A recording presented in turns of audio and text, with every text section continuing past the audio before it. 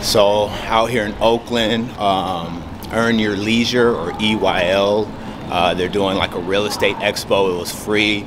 A lot of free expos normally have like a back of the room offer, but I thought I would come check it out.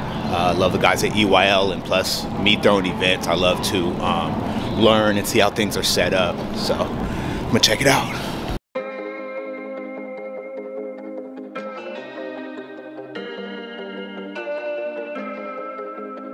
Freeze, that's cold.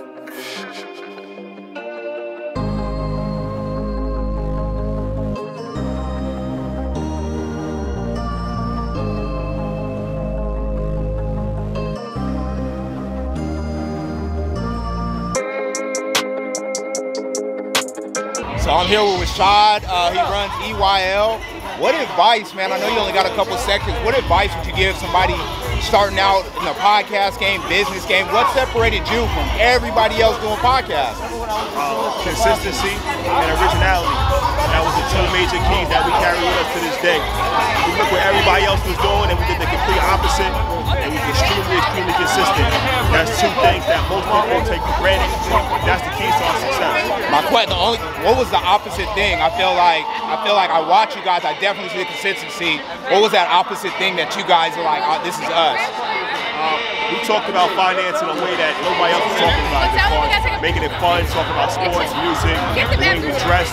So we took a different approach that was non-traditional in the world of finance. That was our thing. You do stay fly with the, where the Cartiers? Where the Cartiers? You know what I mean? You got the rollie on right now? Oh, yeah, they be trippy. Thank you, bro. Thank you.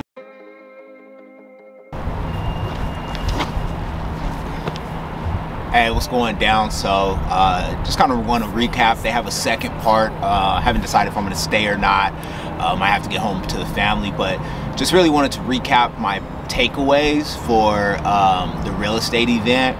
I think my biggest takeaway is I'm really happy that the conversation, there's a huge African American population. I'm out here in Oakland, so I just love that we're trying to, you know, the guys at EYL, regardless if they're trying to profit or not, they're definitely trying to educate our community. They talked about credit, they talked about business grants, they talked about the importance of bookkeeping. These things aren't taught to us. They're definitely not taught in school.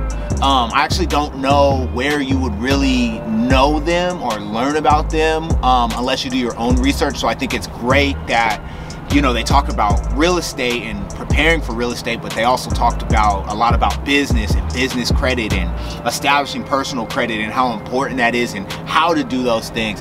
So I think my biggest takeaway is I love that the conversation is being had. I love that they put together a beautiful panel of a real estate professional. They put together like an insurance professional for the first part. I don't know what the second part's going to be, but I just love that they're giving out that information. This event was completely free.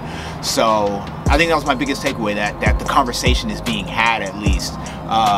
And it's being had for people of color so that, you know, if I'll probably throw some drone shots in here, but if you look around, we have to be able to start at the bottom in order to get to the top. But the key thing is they're starting, and so a lot of people don't even know how to set up business credit or set up credit, and it's sad because if you look around even Oakland, which is predominantly black, but if you look at all the buildings and all the businesses and around Oakland, I would guess that only 30%, if not, I know the high rises aren't owned by black people. I know that a lot of the bigger businesses aren't owned by black people. The banking system out here ain't owned by black people, but the population out here is all black. So I think by having these conversations on home buying, on business, well, you know, I hope that if I come to Oakland in 2 years, 5 years, 10 years, that we own some high rises, that we have bigger real estate projects, that we have Airbnbs, that we own hotels, that we own, you know, a certain percent. I don't want to knock anybody else out. I just want to be included in the party per se. So I love that the conversation has been started, and, you know, big shout out to EYL. That's my biggest takeaway.